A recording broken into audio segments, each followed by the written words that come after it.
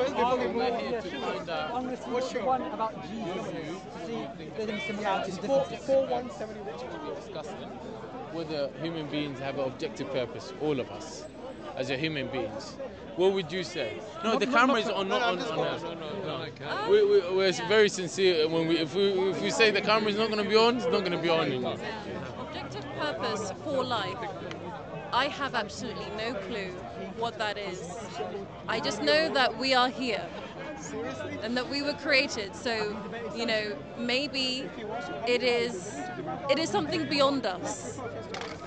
That's as simple as that. I don't think that we as human beings will truly be able to know or understand what that is because it's something greater and bigger than us. You know, there are people, you know, I grew up Christian, so there are people in the Bible that are referenced that were taken because they were so great that they had to go and be with God, like Enoch, for example.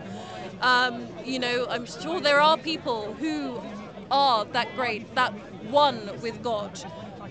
But, you know, I think a lot of us here today, we're very engrossed in life, the life that we live and, you know, our families and having a job. And personally, I feel that where we are in this country and how we live as people, as in comparison to maybe some people who live in villages and different places, we are involved in what I call a city jungle, and we're very engrossed in it, and we don't see anything beyond this, you know? So it's difficult for us because we are under a kind of, we're in a kind of trance, you know, and it's like a spiritual one as well, you know, so... Can we tell you our perspective?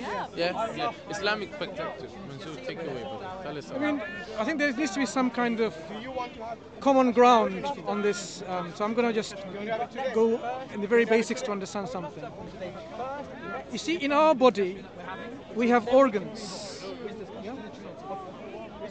Each of these organs have specific purpose or function. Some may have more than one. Like our ears may be involved in not only hearing, but also our balance. Yeah? It makes us in balance. Our eyes don't hear, it's just to acquire vision, to see. Our digestive system is there, is to digest the food, break them into usable energy so that they can be circulated around the body and then we can function. Likewise, many of our organs, the liver, how it metabolizes, the kidneys, how it filters out the toxic waste and so on. So it's quite interesting to think that all of our organs have a specific set purpose or function, and when we put the whole body together, we don't even know what the purpose or function is. But at least you and I will agree there has to be an overall purpose of our whole body. Yeah. If individual parts of our body have specific set purpose, then our whole body must have one too. It's only rational to think that way. Yeah. And that purpose is not something that you and I can put and assign ourselves with our limited understanding and our limited brain. It has to be set by the one who created us. Yeah, I agree with that. Yeah. And that is the reason why we say the purpose of our creation is told and informed by our Creator, is to worship our Creator, to thank our Creator, to glorify our Creator, to be grateful to Him. If you think about the word gratitude, that might help you to understand the purpose that we were talking about. To illustrate with an example, suppose we are walking along the street and then we see someone having an accident and you go and help that person to take to the hospital. That person needed blood and you gave blood because it matched your blood type. That person needed a kidney and you gave one of your kidneys to save that person. You did not know this person just before the accident. You've never met him. You stayed there and you visited again and again until the person came. A few days later, the person came back to their senses, they were awake, and you were just speaking to the nurses and another nurse says, you know what, this particular lady saved your life by giving you blood, giving you a kidney, by taking you to the hospital. If it wasn't her, you would be dead. What do you think the person should think as to what you have done? What should be the natural response of this particular individual towards you? Should this person say, get lost, I didn't ask for any of that? Or should it be one of gratitude and thankfulness and say, thank you very much for what you've done. I'm sincerely grateful to what you've done, what you've given me. You would think it would be gratitude to helping save your life. At the same time, interestingly enough, also, if it wasn't for the science that we have today, or is what we call it, going to hospital and all of that, and having somebody do a transfusion for your blood and, kidney, whatever it is, if it wasn't for that, then,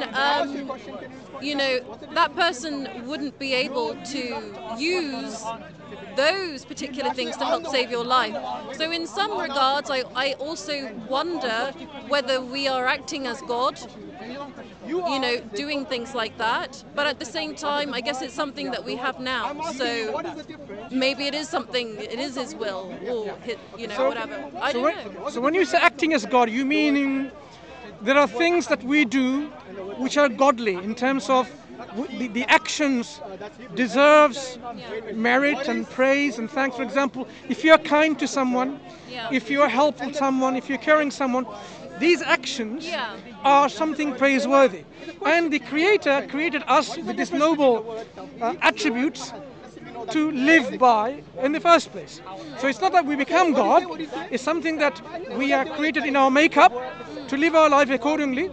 And that slightly reflects the nature of our Creator, that we can understand that God, our Creator, is even more in His attributes, infinitely more compassionate, infinitely more kind, infinitely more caring, infinitely more loving, and so on.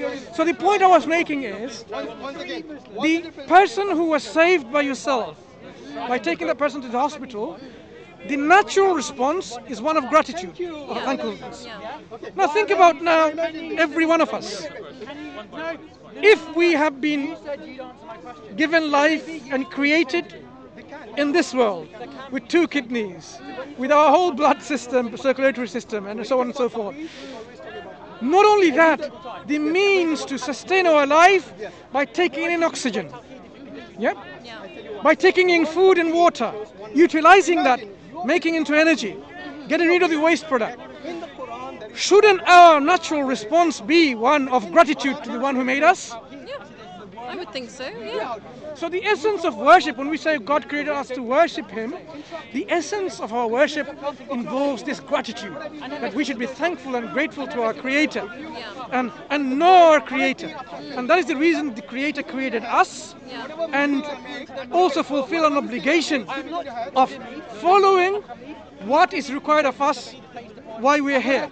So if our Creator created us to live in a particular way, and we didn't, then we haven't really accepted our Creator as our Creator, because we made our own wishes and our own whims our own God, by living our life as to what we think how we should live, rather than how we should live according to the reason our Creator created us.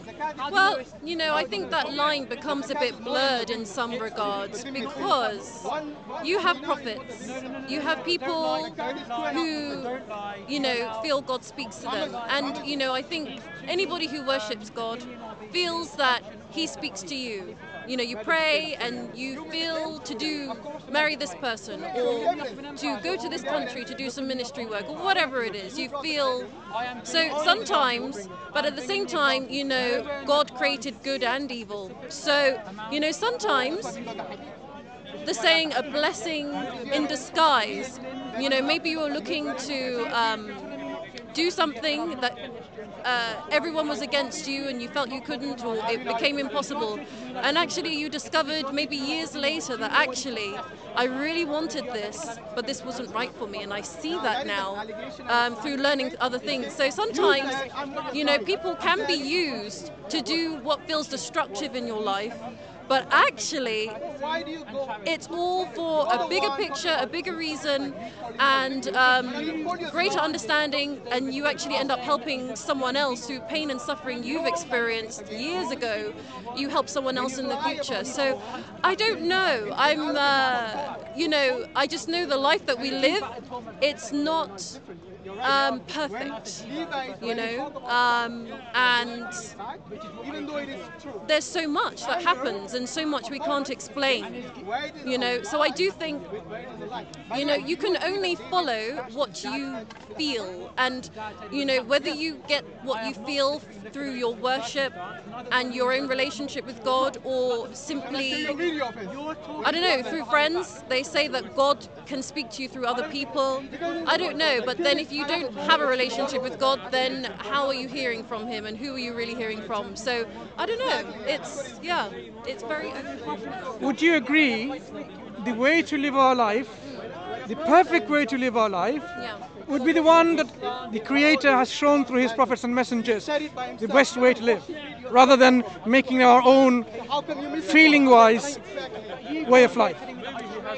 I would say so, but my question is, where are we getting the idea on how we live our lives? Because, for example, in Christianity, which I was raised, we have a book and it's called the Bible. I know that you're Muslim and you have the Quran, and so I don't know where that book came from. Any of these books, and a lot of it is good.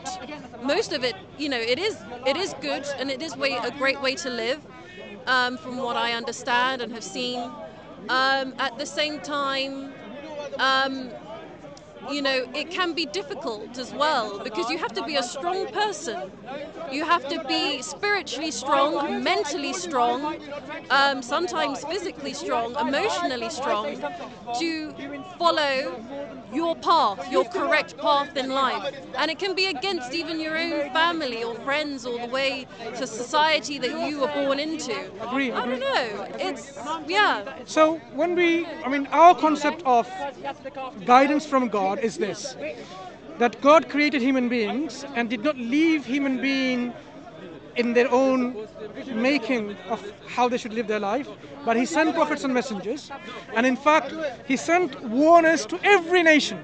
Not a nation passed until and unless they had a messenger telling them what is required of them, what they should do, what they should abstain from, and so on.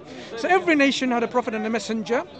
In line with this, the children of Israel, having many prophets to them before, they also had received another prophet called Jesus, the son of Mary, who came to remind them of the Torah and the wisdom, and to remind them to turn back to God.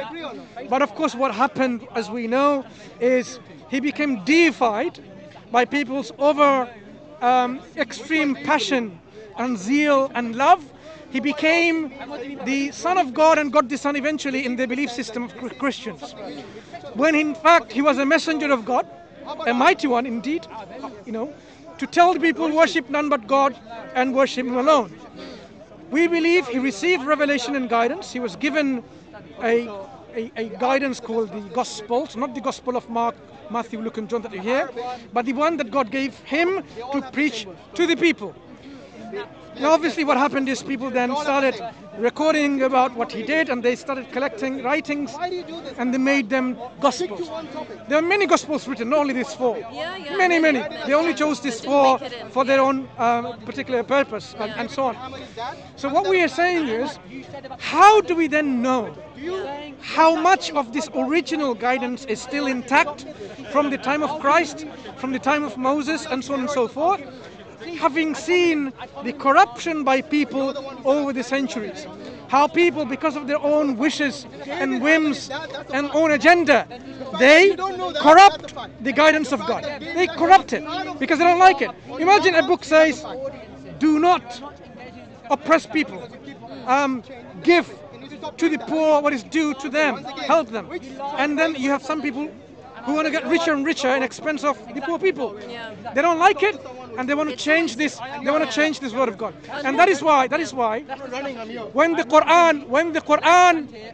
Quran came as a final revelation from God, it gave people the evidence and the guarantee and the confidence of the evidence that it is from God, so that we can have certainty that this revelation, this guidance is from God, and the preservation of that message, so that people do not have any confusion as to how we can follow this Quran when we don't know whether this was indeed this book that was given to the final messenger, Prophet Muhammad sallallahu alaihi wasallam, and indeed this is the book which has the evidence that it is of a divine origin.